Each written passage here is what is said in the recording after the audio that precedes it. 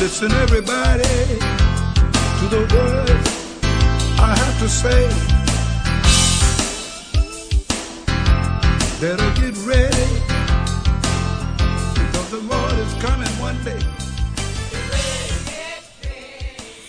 This is Daniel White III with the Second Coming Watch update.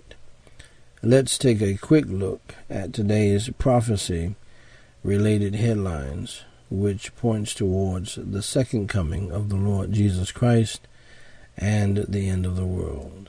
First up, today, Palestine says they are one step away from pursuing statehood with international bodies.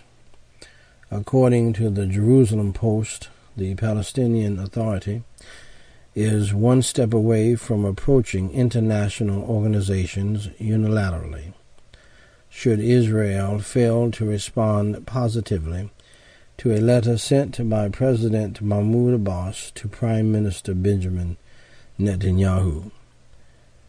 Foreign Affairs Minister Riyad al-Malki said that the Palestinians will seek consultation from other Arab nations before deciding the next step towards achieving an independent Palestinian state. Secondly, today, US unveils new sanctions against Iran and Syria. According to the AFP, US President Barack Obama ordered new sanctions on Syria and Iran and the digital guns for hire who helped them oppress their people with surveillance software and monitoring technology. At a speech at the US Holocaust Museum, Obama announced additions to the pile of US sanctions already faced by the two governments as part of a wider effort to crack down on human rights abuses, atrocities, and genocide.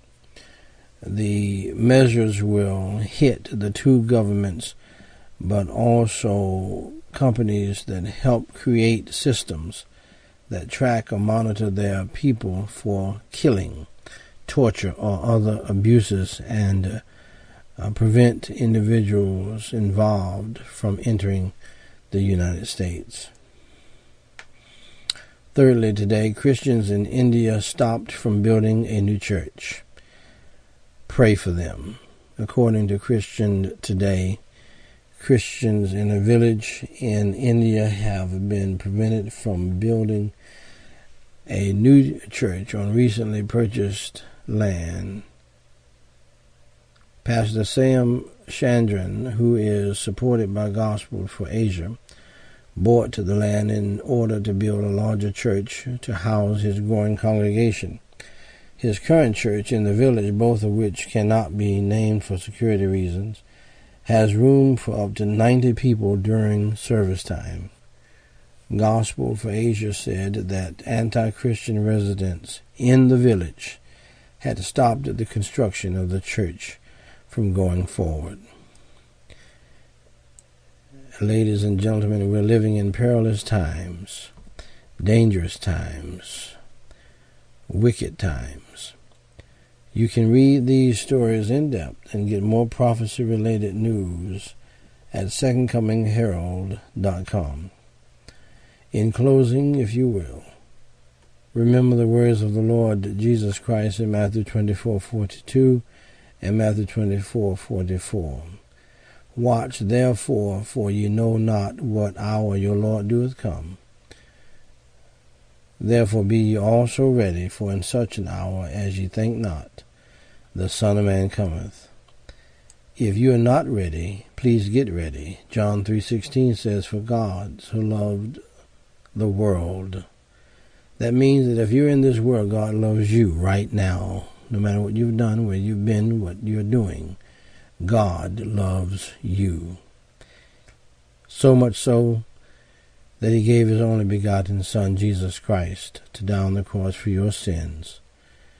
He was buried and rose again on the third day, that whosoever believeth in him, in Jesus Christ, should not perish where?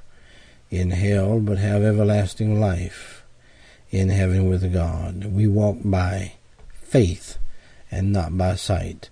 May I encourage you to accept Jesus Christ as your Savior today, so that you can be truly ready for the return of Jesus Christ in these last days. God bless you. Got to get your business straight.